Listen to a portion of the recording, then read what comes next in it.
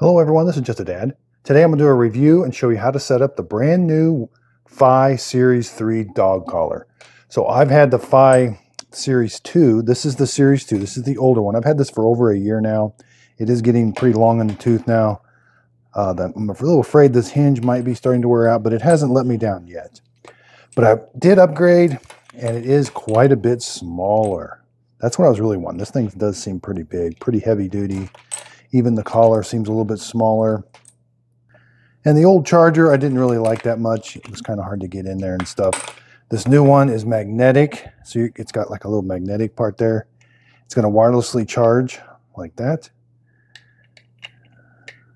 And then it plugs in with USB-C. It does come with the power adapter and USB-C cable. Well, that's micro USB, huh? I would have thought that would have been USB-C, but okay, so right off the bat, getting these collars on and off was really tricky. They give you this picture, but it's a little, it was hard to do. It should have been more specific, but there's this little lock. You're going to have to, it's held on there with a magnet. This little piece here, you got to pull that back in order for this to slide on. I was trying to get this piece on for the longest time. Now there's a notch. The notch is going to go towards the side that doesn't have this part. Again, pull this back. And you're going to slide it on. Again, you got to get it kind of like past its center right there. Okay, now it's sliding on. Then rotate it up and then lock it. Okay, and then do the same. It'll only go one way. You can't get it backwards. Again, this lock, it just goes out of the way. Bend it at like past a 90-degree angle. There. Now it slides on, rotates up. So it's very simple, but man, when I was looking at it, I could not figure it out. Now the part you plug into the wall, you can plug it into 100 or 240 volts, 50 or 60 hertz. Output is 5 volts, 1 amp. Now one thing I do like about Fi is I do like their latches. Their latches are metal. It's very strong. I've never had this part fail. And on the old one, this one never failed on me once. I could just tell this was getting a little tricky. It was coming in and out, yeah. Well, now I can't get it off. Oh yeah, it's up like this. That's right, it's up. It's the opposite. But that's starting to really wear like that. But again, it never failed me. Okay, so now let's charge it. I've got the charger plugged in. Probably going to have to undo it. Okay, so we got a light. There's a light on the base also.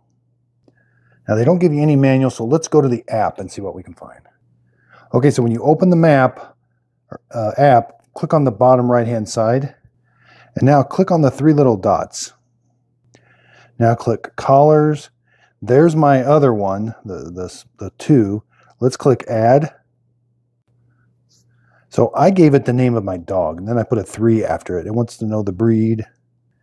Okay, so I gave it the name, and it wanted me to take a picture, or I could select a picture for this collar. I just took a picture of my dog. Okay, I didn't do anything. I just set the phone down next to it, and it looks like it's connected to it. Wow. So it looks like I've got 2. That's the old one, and this is the Fiona 3. So it does come with some pretty good charge, 73%. That's nice. Okay, so if I go back to that place where I added the collar, I'm going to click unlink. So I want to unlink the old one.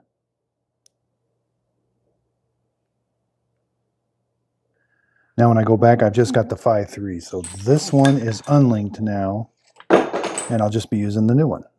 But I'm probably going to have to call customer service. I think, it wasn't really clear how the subscription was going to work. I know I got charged for this subscription.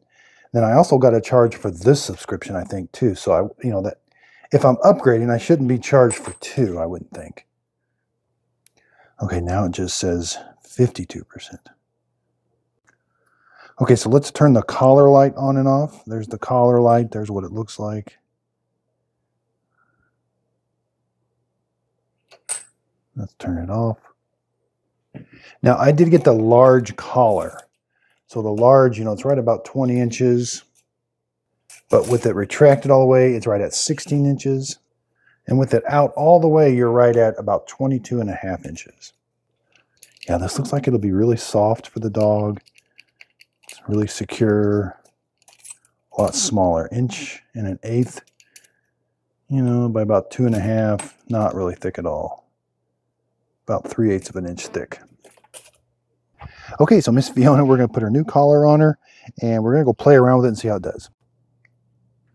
Okay, so one more thing I had to do, the base. I had to go register the base, so I had to click add the base, but then the old base I had to delete. There's the new base, and then I had to give set location for the new base. Now, one thing, we did go outside, and the live tracking worked really well. Normally when the old one was connected to Wi-Fi, it wouldn't kind of show me or it wouldn't show the dog going around the house, even though it was connected to the Wi-Fi. So, but this one did.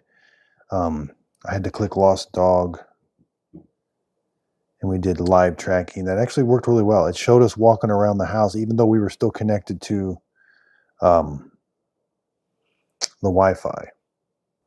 So I hope this video helps. Thanks everybody for watching.